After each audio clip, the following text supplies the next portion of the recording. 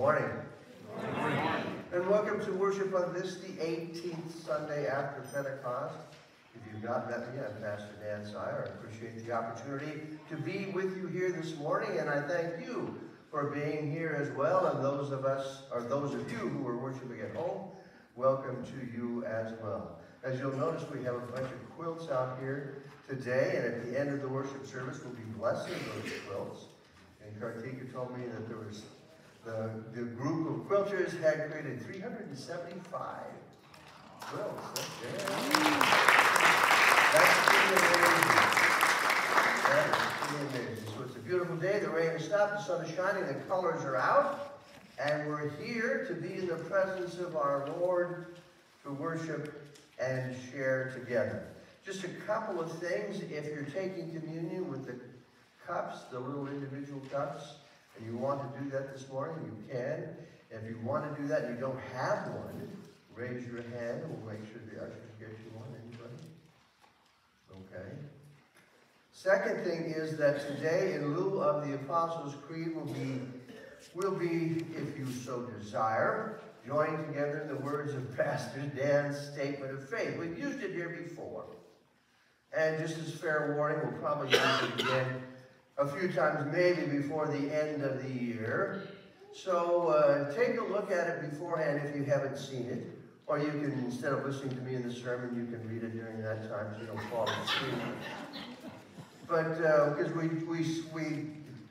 we say it together, but you might not believe what I've written. So you want to make sure that you check it out beforehand and make sure it's something that you want to express together. And if you have genuine concerns about it, then please let me know. Genuinely let me know, because again, I plan on using it a couple times. And it's not heretical. I think it fits in with Lutheran theology. When I created it many, many years ago at St. John, I called it a creed.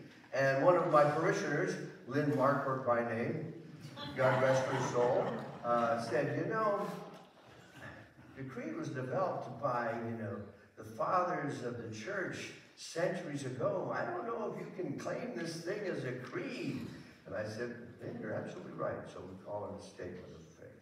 So with that, I think I've yammered long enough. I invite you to please stand as you are able as we join together in confession and forgiveness as it is printed in your worship bowl. Blessed be God, the one who forms us, Jesus, who bears the cross, the Spirit who makes our joy complete. Amen. Let us bow before God in humility, confessing our sin. Steadfast and faithful God, you have revealed the ways of justice, yet we fail to follow you. We are overwhelmed by the world's violence and suffering. We are afraid to risk what we have for the sake of others. For the harm we have caused, known and unknown, forgive us. For the unjust demands we place on others and your creation, forgive us. For the ways we turn away from you and our neighbors, forgive us. Lead us back to you and set us on the right path. In the name of Jesus Christ, our Savior. Amen. Beloved in Christ, God's justice stretches beyond all understanding. God's compassion is beyond compare. In Jesus, God is always making a new way for us. In Christ, you are already and always forgiven. Amen. You may be seated because I'm lazy in my old age and I like to sit a lot. We'll continue our worship with the Kyrie, and I warned Kartika she's going to help me out because I've never sung this one before. So we'll see how this goes. We'll join together in the responsive singing of the Kyrie, which you'll find on page 98 in your red hymn.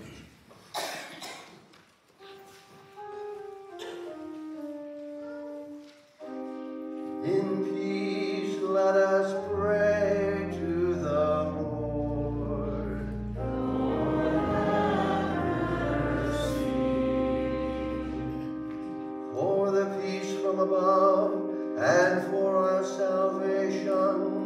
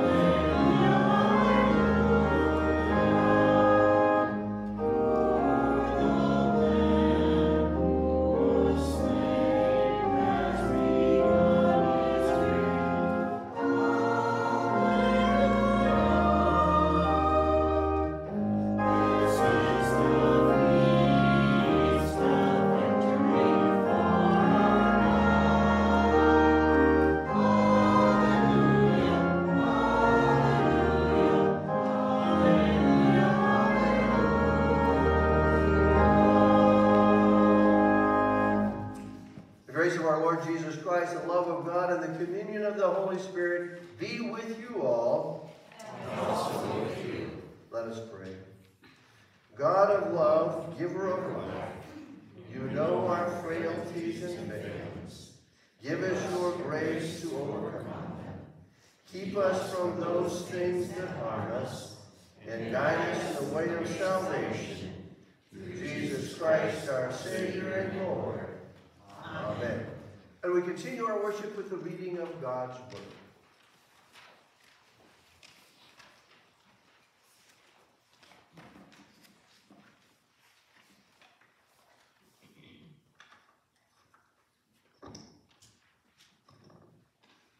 The first reading from Ezekiel. The word of the Lord came to me. What do you mean by repeating this proverb concerning the land of Israel? The parents have eaten sour grapes, and the children's teeth are set on edge. As I live, says the Lord God, this proverb shall no more be used by you in Israel. Know that all lives are mine, and the life of the parent as well as the life of the child is mine. It is only the person who sins that shall die. Yet you say, the way of the Lord is unfair. Hear now, O house of Israel, is my way unfair? Is it not your ways that are unfair?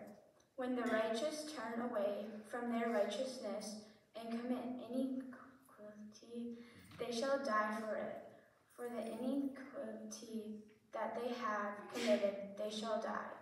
Again, when the wicked turn away from the wickedness they have committed and do what is lawful and right, they shall save their life, because they considered and turned away from all the transgressions that they had committed. But shall surely live, they shall not die. Yet the house of Israel says, the way of the Lord is unfair. O house of Israel, are my ways unfair? Is it not your ways that are unfair? Therefore, I will judge you. O house of Israel, all of you according to your ways, says the Lord God. Repent and turn from all your aggressions, otherwise iniquity will be your ruin. Cast away from all the transgressions that you have committed against me, and get yourself a new heart and a new spirit. Why will you die, O house of Israel? For I have no pleasure in the death of anyone, says the Lord God. Turn then and live. The word of the Lord. Thanks be to God.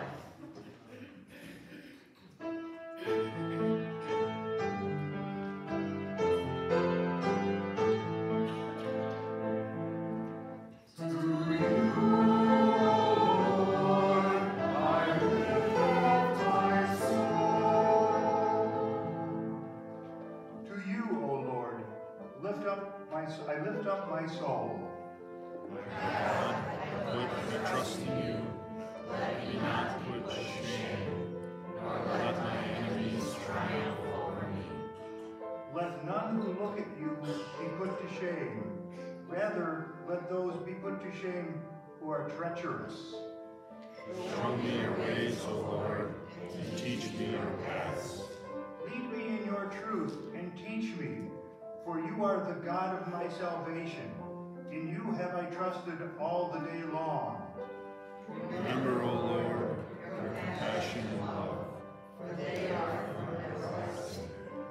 Remember not the sins of my youth and my transgressions. Remember me according to your steadfast love, and for the sake of your goodness, O Lord. You are gracious and upright, O Lord. Therefore, you teach sinners in your way. You lead the lowly in justice and teach the lowly your way.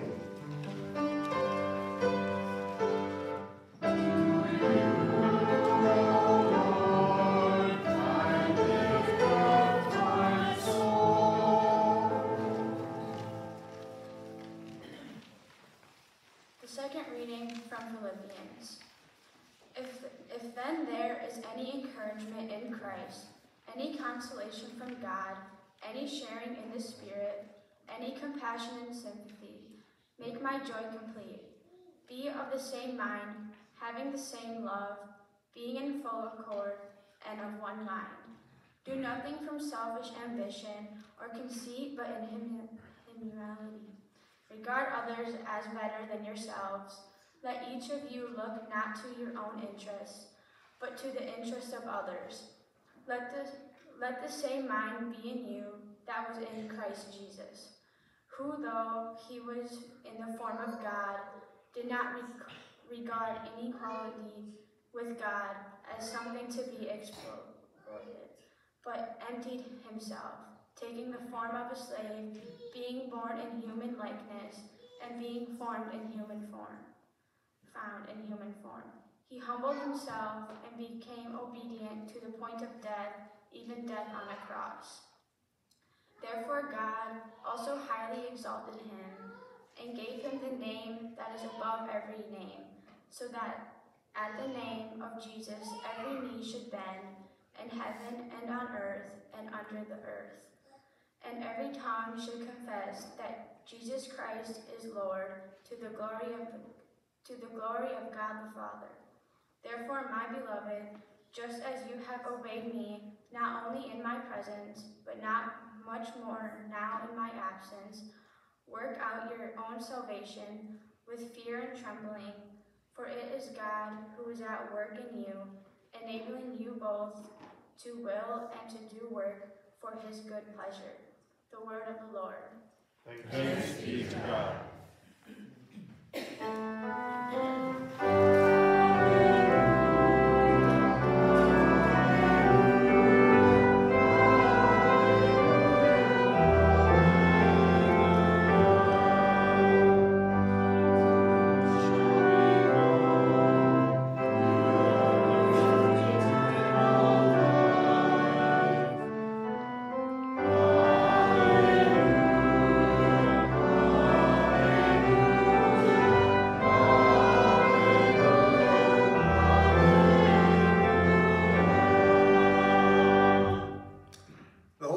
According to Matthew, the 21st chapter.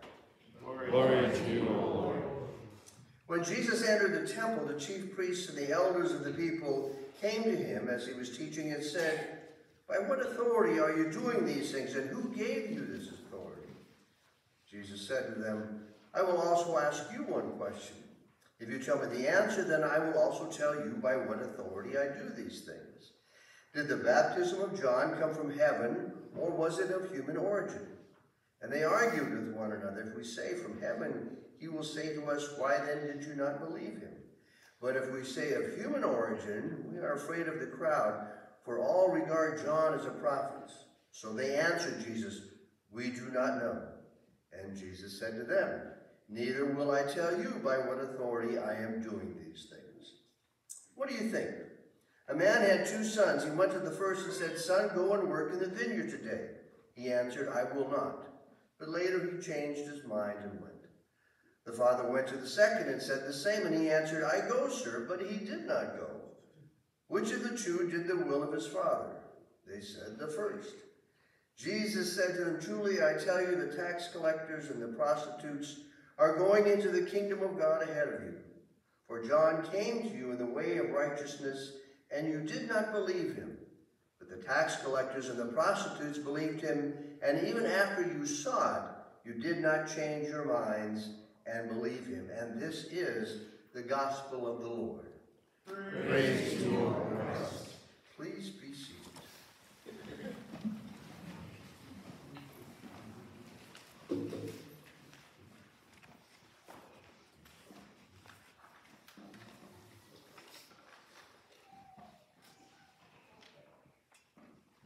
The chief priests and the elders in today's Bible story want to know of Jesus, by what authority are you doing these things?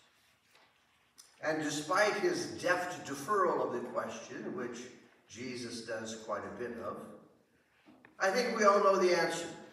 Jesus was doing what he was doing by the authority of God. And what was he doing? Well, prior to this particular verse, in the story of Matthew, Jesus had chased the money changers from the temple.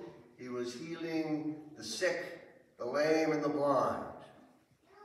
He was doing these things under the authority of God.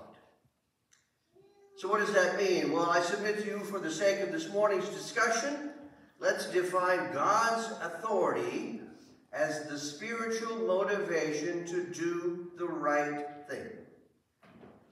Again, I'm suggesting to you this morning that God's authority is the spiritual motivation to do the right thing.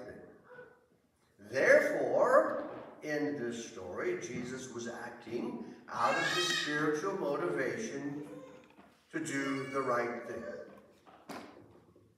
But how about you? By what authority are you doing these things? By what authority are you doing the things that you do? What influences your actions? Possibly your genetic makeup, which I guess in many ways you can't escape. Maybe your family and your friends, maybe your fears, maybe the size of your bank account. Maybe you are influenced by the opinions of your favorite 24/7 news channel. And by the way, the one you watch is the good one. Those other people don't know what they're talking about. Or maybe you are motivated, as we all are to some degree, by the original sin, and I believe it is the original sin, by the original sin of obsessive self-centeredness. So what motivates you in what you do and what you think and what you say? Probably all of the above and then some. And that's not bad. However, it's not necessarily good either, but I think it's the reality of our lives. Yet a serious question, I think, remains, which I'm going to pose to you right now, and that is, who or what should be the foundational influence of your actions? And I submit to you that based on today's theme in the Bible text, that God's authority, that the spiritual motivation to do the right thing should be the foundational influence of your actions. And as Christians, we should seek to understand and act upon God's spiritual motivation to do the right thing through understanding and acting upon the message of Jesus. That's why we're called Christians. And so what might God's authority in Jesus look like? If you decided to give Jesus as much credence as you do your family, your relationships, your bank account, and your cultural banner waving, what would that look like? Well, maybe it would look like honestly seeking to come to terms with the fact that you are worthwhile and that you matter, which might manifest itself in you taking better care of yourself, or generally trying at least to make good decisions for yourself and your life. Maybe God's authority in Jesus means sometimes being confrontational, as Jesus was with the money changers in the temple. Now, I'm not speaking of going off on some rant in response to the unfounded opinion of your favorite talking head. No, I'm talking about having the courage to genuinely do the right thing when doing the right thing may not be popular. Maybe God's authority in Jesus means comforting the ill and the misfortunate, not in response to your cloying need to feel good about yourself, but rather in genuine response to genuine need. Maybe God's authority in Jesus simply means doing what you say you will do, just like the story of the two brothers in today's gospel text. So, by what authority are you doing the things that you do? We all have a lot of influences competing for our attention and our actions. But I ask you if you're allowing room for the spiritual motivation of God in Jesus Christ to guide you in trying to do the right thing. When I think of doing the right thing, I think, as I was putting this together, I thought of my father. He was a good man. Now, he was far from a perfect man. But he was a good man. He was not warm and fuzzy. As a matter of fact, I don't ever recall having been hugged by my father. He was definitely not effusive with praise. He had a temper. He spent way too much time working. He seldom went to church, even though his wife, my mother, was there along with all of her 4 boys every Sunday. But he took care of his family. And he was honest. And I think he genuinely cared for me. He was a good man. And I think we found a clue, maybe just a clue, to this behavior upon his death when we were looking through his wallet and found this very well-worn card upon which was printed, "Footprints in the sand." You may have seen that before. Which goes, "One night I dreamed I was walking along the beach with the Lord. Scenes from my life flashed across the sky. In each, I noticed footprints in the sand. Sometimes there were 2 sets of footprints. Other times there was only 1. During the low periods of my life, I could see only 1 set of footprints. So I said, 'You promised me, Lord, that you would walk with me always. Why, when I have needed you most, have you not been there for me?' The Lord replied, 'The times when you have seen only 1 set of footprints, my child, is when I carried you.'" This card, this thought, was out of character for who I thought my father was, but maybe in some sort of quiet way. God's authority in Jesus Christ was a motivating influence for my father.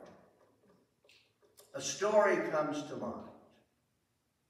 We lived in town in Billings, Montana. My father worked full-time for the Bureau of Land Management, but we had a 640-acre wheat farm 20 miles east of town on a high plateau, 1 square mile with 1 tree. And I could see for hundreds, literally hundreds of miles. So I still get a little claustrophobic in this neck of the woods. But anyway, as a family, we spent a lot of time out there, and I had 2 older brothers, 1 younger brother, so my father had a ready-made work thing, of course, as soon as we got old enough, which is the case, obviously, on most farms. And I recall I was about 10 years old. My older brothers were old enough to be driving truck and tractor, but I was still relegated to the pickup. And in this case, it was, I think, a 1961 yellow International pickup. And it had dual headlights, but the headlights were on top of each other rather than side by side. I remember this pickup. And it wasn't very old. It had to have been fairly new. And I was able to drive the pickup around the farmyard. Now, it was, of course, a standard transmission, and I really couldn't reach the pedals by sitting on the seat, so I kind of stood and sat at the same time with my butt on the edge of the seat, shifting and driving, and I was getting pretty good at it. But after a while, I got bored of just driving this pickup around the farmyard, so I started begging my dad and bugging him about, "Hey, can I go out on the county road?" So there was a gravel county road, went straight for like 5 miles right next to our farm. He said, no, you're not ready yet. So I was content to continue driving around the farmyard as I sat and squat and stood driving this International pickup around. But I kept bugging him. And then one day he finally relented. He said, "Okay, take it out on the county road, but don't go more than a mile and don't go too fast." I said, "Okay." So I got it out on the county road, and I remember my little 10-year-old brain, the one thing I wanted to do was to go 50 miles an hour. For whatever reason, I wanted to go 50 miles an hour. So off I went, and in the back, in the bed of the pickup was our faithful German Shepherd dog, Paula, who loved to ride in the pickup. That would soon change, but she loved to ride. So off we went down the county road, and I started picking up speed. And it had recently rained, so there were some pretty good-sized puddles. and I was trying to avoid them, but as I was picking up speed, I hit one of those puddles, and the rear end started to slide out a little bit, and I got scared, and I kind of froze. And again, I'm kind of sitting and standing, and I stood right on that accelerator. So off we went, going down the county road, swerving from one side to the other like this, and there were ditches, borrow pits we called them, on either side of the county road. Not real deep, but I don't know, 4 or 5 feet deep. And so we're going down the road, and off we went into the ditch. And I remember bang, bang, bang, bang, bang, bang, bang, bang, bang, bang, bang, bang. And finally I had presence of mind to stop the pickup, turn it off. I opened the door, got out, and Paula jumped out of the pickup. And we're both looking at the pickup and looking at each other going, what the heck happened? And so I kind of looked at the pickup, and it didn't look too damaged, with the exception of the fact that both fenders were bowed out from having smashed on either side of this ditch. And there was a barbed wire fence which had scraped the top of the cab, so it had barbed wire scratches along it. And I thought, oh my God, now what am I supposed to do? So Paul and I walked back to the farmstead. And all the time I'm trying to think, what am I going to say? What am I going to say? You know, you're 10 years old, and you just maybe destroyed your father's brand new pickup. Oh my God. So I'm thinking to myself, I'll say, I'll pay for it. I'll pay for it. For whatever reason, that was kind of like the 50-mile-an-hour deal. You know, that's all I could come up with was, I'll pay for it. I had no idea what I was going to use to pay for it. So got back to the farm, and I remember they were eating lunch, so I went in there, and I'm not sure how I broached the news, but I did, and I followed that confession with, I'll pay for it. And he just got it, yeah, sure.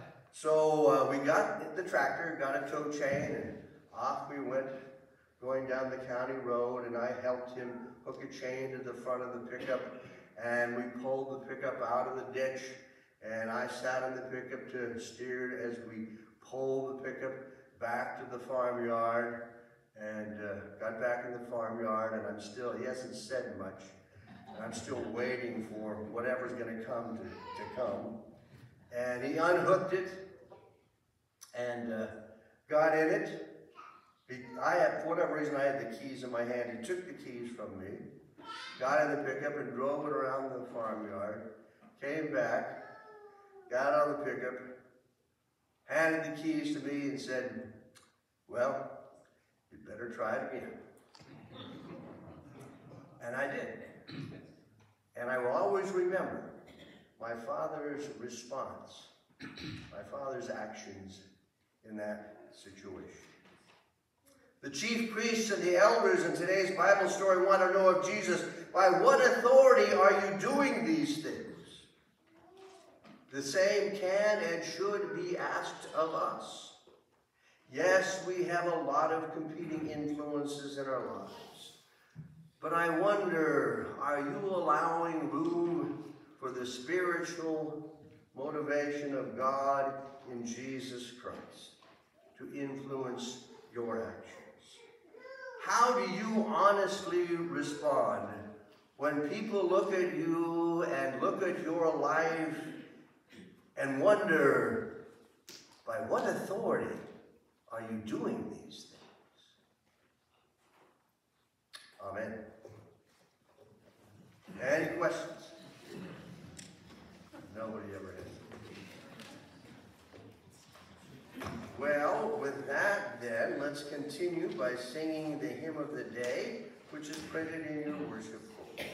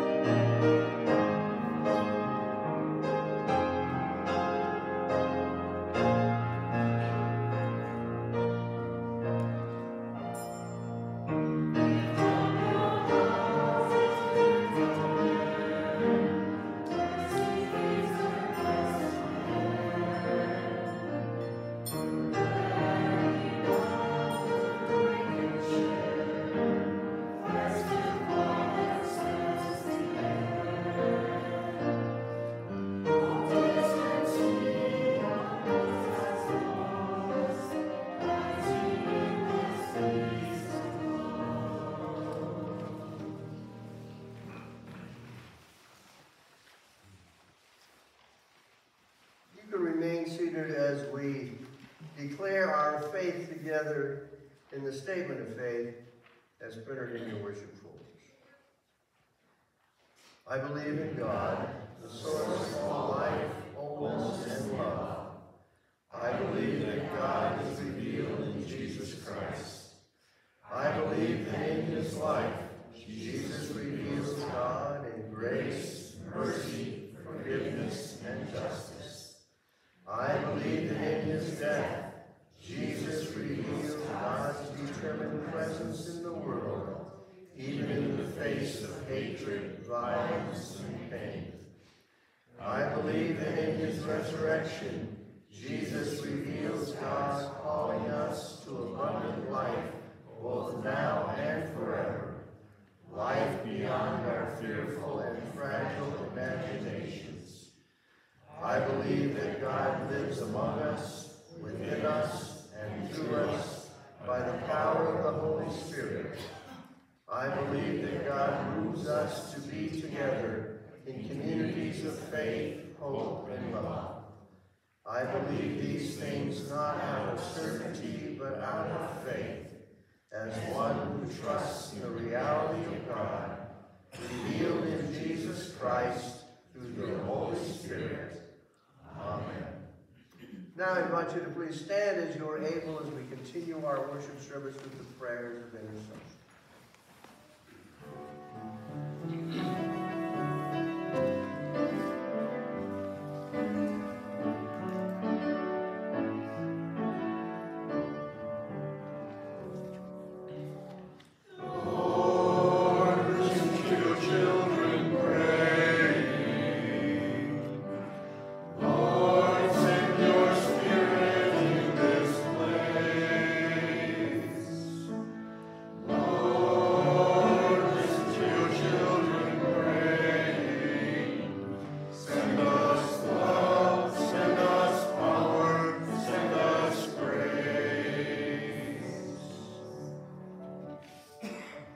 Remembering the caring and generous works of God, we pray for the church, creation, and the needs of our neighbors.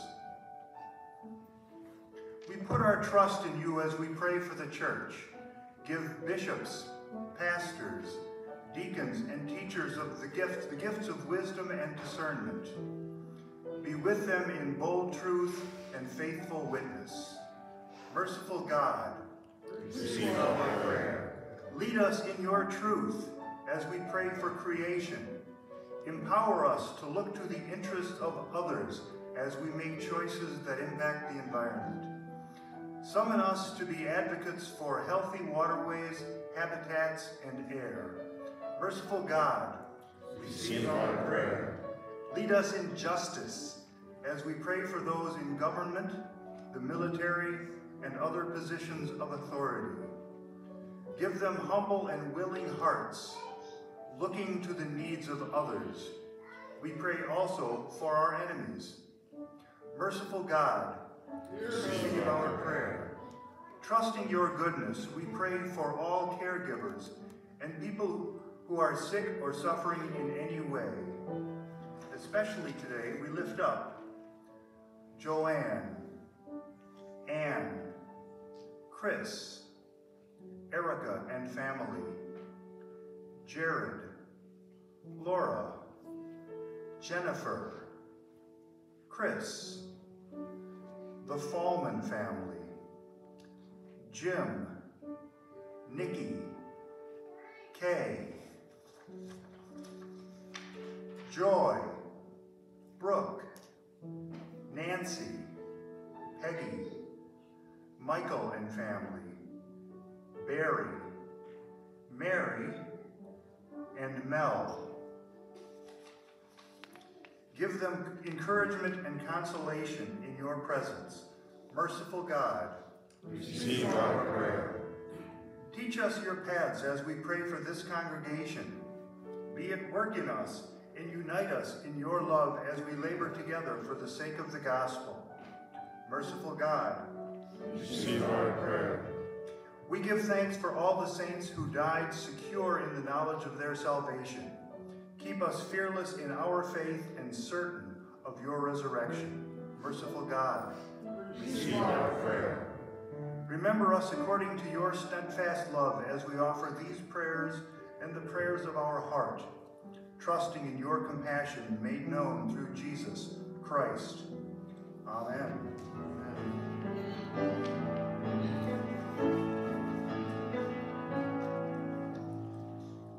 Lord, listen to your children praying. Lord, send your Spirit in this place. Lord, listen to your children praying.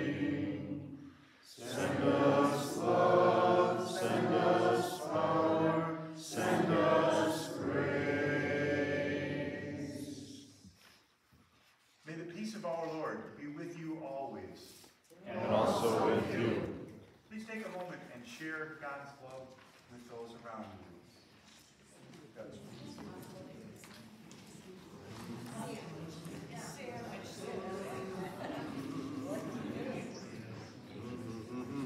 God's peace be with you. My hands are kind of cold. God's peace be with you. God's peace be with you. God's peace. God's peace be with you. God's peace be with you. Good morning. Good morning. Good to see you.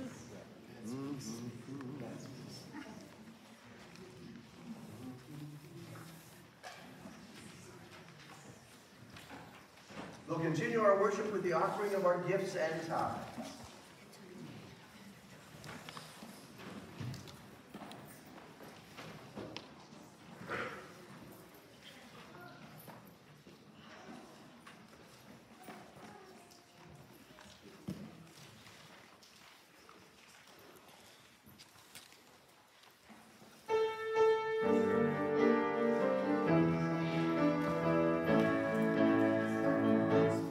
You are holy.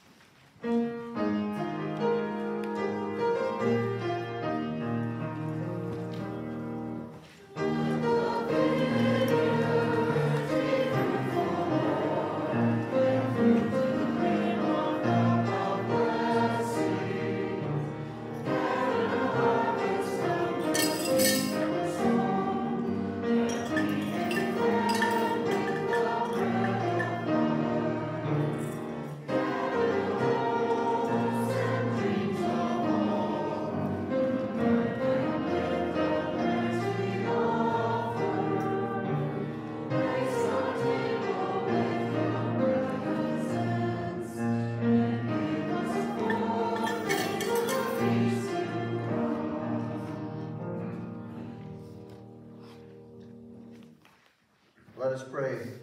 God of power, God of plenty, all things belong to you.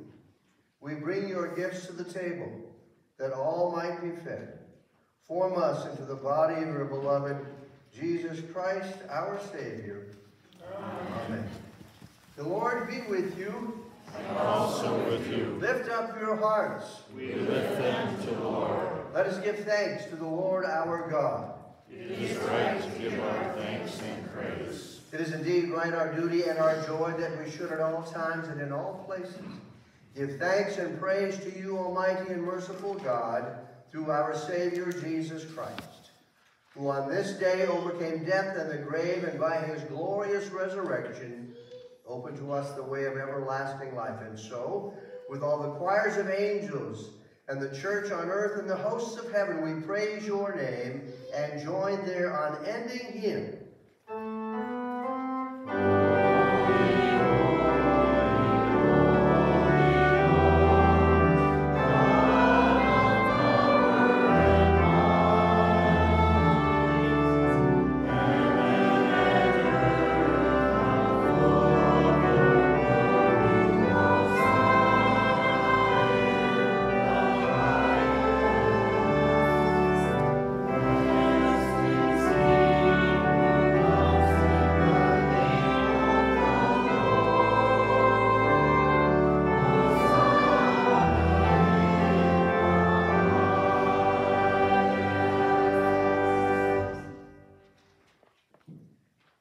In the night in which he was betrayed, our Lord Jesus took bread and gave thanks, broke it, and gave it to his disciples, saying, "Take and eat. This is my body given for you.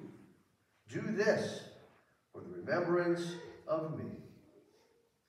Again, after supper, he took the cup, gave thanks, and gave it for all to drink, saying, "This cup is the new covenant in my blood, shed for you and for all people, for the forgiveness of sin. Do this for the remembrance of me." Our Father, Who art in heaven, hallowed be thy name. Thy kingdom come, thy will be done, on earth as it is in heaven. Give us this day our daily bread, and forgive us our trespasses, as we forgive those who trespass against us.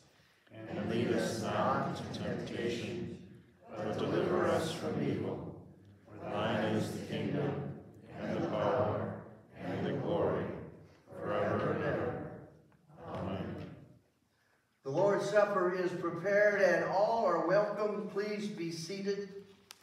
For those of you who are communing at home and those of you communing here in the congregation with the individual meals, I invite you to prepare whatever you're using for bread. And then take and eat the body of Christ given for you. Take that which you're using for wine, and then take and drink the blood of Christ shed for you. For the remainder of us, we'll commune continuously, beginning on this side. You just look more responsive this morning. There's still a little sleepy-eyed over here. So I just invite you as you come forward, because I don't know who's taking the elements and who's not, but if you're accepting the elements, extend your hands, otherwise keep them at your side to receive a blessing. We do have gluten-free wafers, so if you request that, no one has yet, but don't feel bad. If you want that, just let me know and I'll get you a gluten-free wafer. So I'll have the bread, and MJ will have the wine or the grape juice in the little cups, and you can put your empty cup in the tray as you return to your seat. So again, with that, the Lord's Supper is prepared, and all are welcome. Let's see.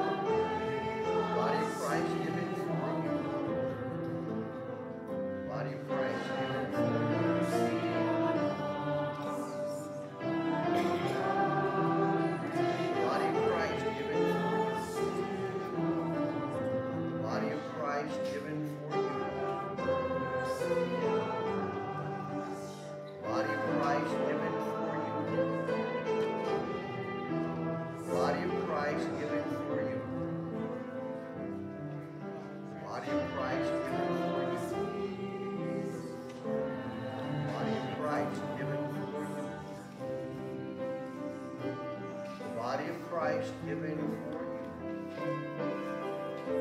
Body of Christ given for you.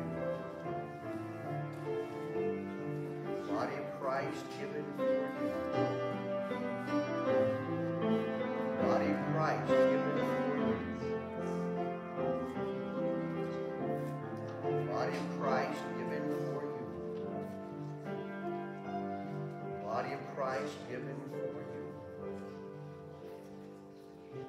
Body of Christ given for you, and come here.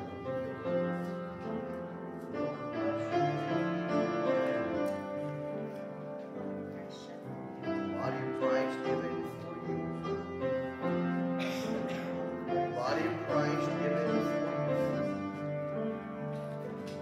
Body of Christ given for you.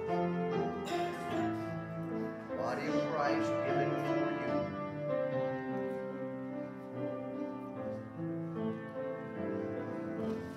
Body of Christ given for you.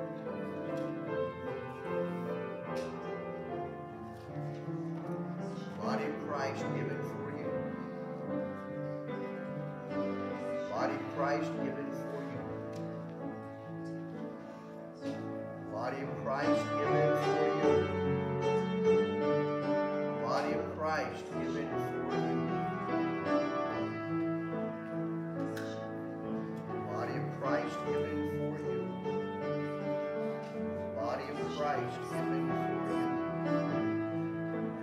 Body of Christ given for you.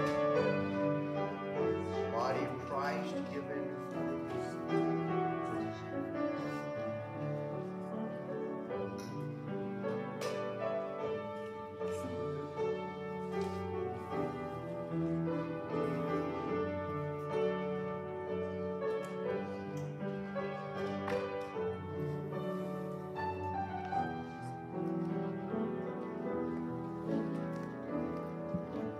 Body of Christ given for you. Body of Christ given for you. Body of Christ given for you.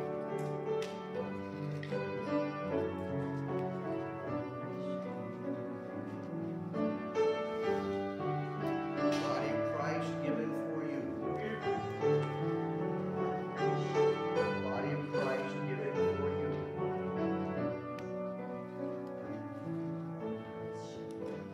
Body of Christ given for you. Body of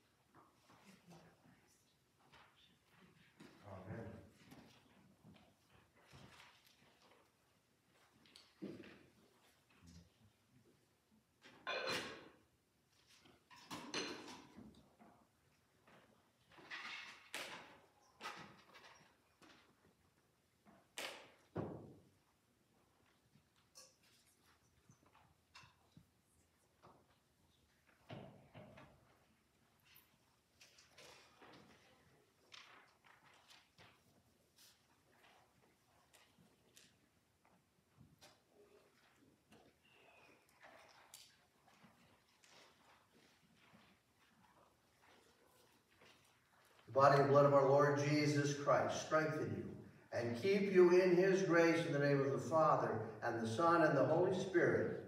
Amen. We pray, blessed be your name, O God, for we have feasted on your word, Christ Jesus, the joy and delight of our hearts. Strengthened by this food, send us to gather the world to your banquet, where none are left out and all are satisfied. In Jesus' name we pray. Amen. So as I mentioned at the outset, obviously we're going to honor and bless the quilts today. We'll honor the people who made them and bless the quilts themselves, 375. That's quite an achievement. And of course, these are meant to comfort and keep warm those people who may be living in discomfort and cold. So they do serve a very useful purpose. So today we will first bless the quilts with a responsive blessing, which you will find in your worship folders. And then I ask you, as it says here, put your hand, let's see, put your hand on the nearest quilt. I'll do that too. Let's see how I can do this. Put your hand on the nearest quilt. If that'll stay there. We gather today in the name of our compassionate Savior to give thanks for members in our congregation who use their willing hands to give comfort and life's necessities to those in need. To you, merciful Lord, we give thanks for all the faithful people who alone in their homes or in small groups cut and sew together colorful scraps of fabric to form tops of spectacular patterns and hues. We ask your blessings for these quilters as they create their labors of love. We thank you for the quilters and ask you to bind our hearts in love for the people whom these quilts were comforting in times of stress. We now dedicate this rainbow of quilts to your glory and ask that you shower blessings upon those who receive them, that they may use them for warmth, shelter, luggage, and the many different ways of sustaining lives. Lord, teach us also to use our talents to reach out to the world as these quilters do. Bless the work of the quilters and Lutheran World Relief. For to you, O Lord, is the glory forever and ever. Amen. Amen. And now I understand that there is special recognition for the quilters. So whoever's doing that, come forward so we can recognize you quilters. So as Jenny is coming forward and getting their gifts, if the quilters can come forward as well, don't be shy. How many boxes or bags do you have? We have 11, I think. 11. So we need 11 people. Hopefully you're all here this morning. Come forward to receive recognition and a special gift from your congregation in appreciation for the work that you do. So as they are coming forward, I'm going to embarrass them a little bit and tell a little bit about them. Just so you know, these quilters don't just come here and make quilts. They truly care for our congregation. They care for each other. They fundraised for our tractor, for our, what else? Fridge, right? A little bit. So these ladies do a lot, and they make really good desserts too. So thank you, quilters.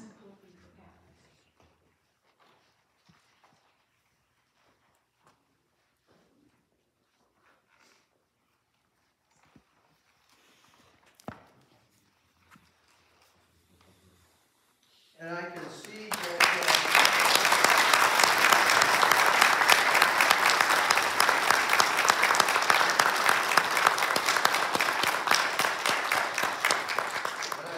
there are three ladies, Pam and Denise, who are unable to be here this morning, so we appreciate them as well. Why is always any guys go? We offer. Did you offer? Yeah, we Are they offered. welcome? Would you let them in? Sure. All they have to do You is tie a knot. say that now. And if they're fishermen, they know how to tie knots. There you go. Some of you guys keep that in mind, that you're welcome. So once again, let's recognize these ladies and what they have done.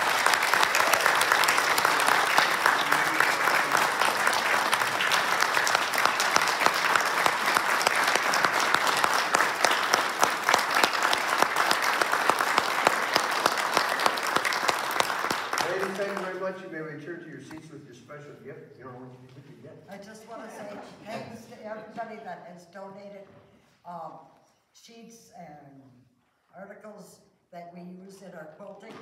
And if anybody has any, like blanket sheets that they don't want anymore, you can drop them off at the office or put them in the quilting closet in the community room.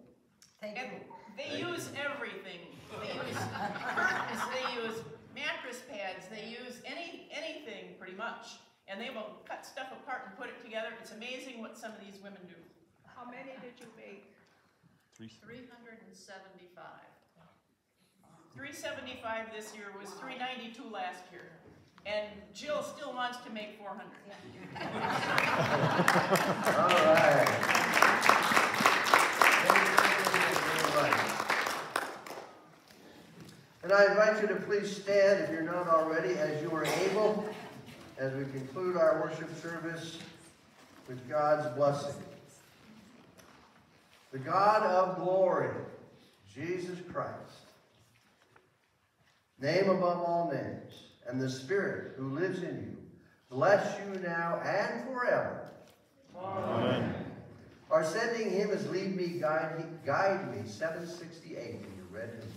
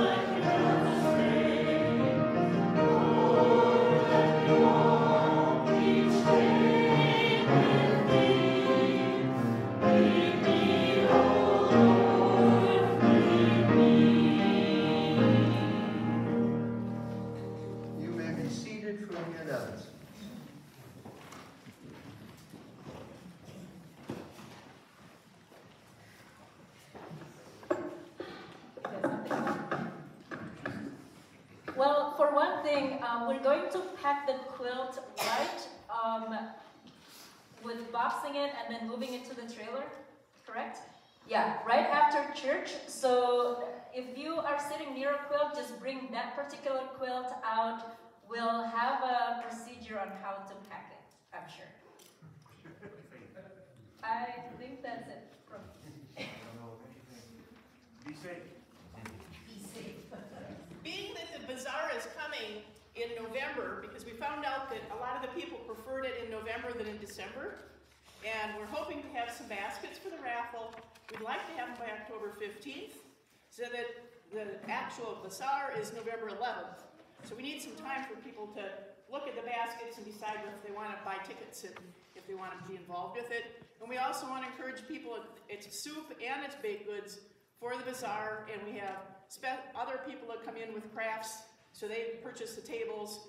We're hoping, and I'm hoping, it's not really all the ladies because nobody voted on anything, I'm hoping that we can use the money we raised to do a refinish on the floor in the fellowship hall, because the floor hasn't been waxed for years, I don't think, and it's looking rough, and I think we need to protect it.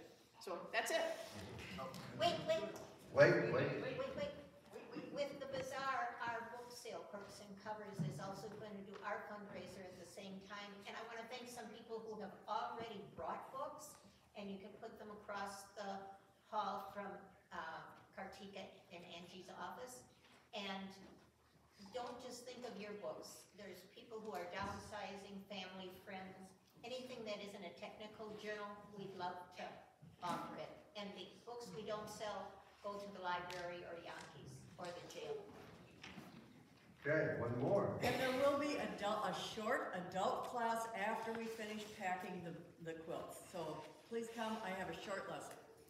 Thank you. Anything else?